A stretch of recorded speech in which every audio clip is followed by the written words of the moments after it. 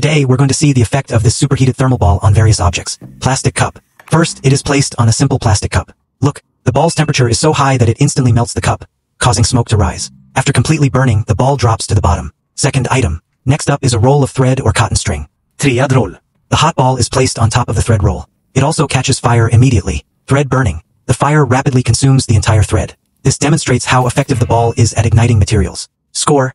2 check marks appear. Third item. Now it's the turn of this plastic strainer or drain stopper.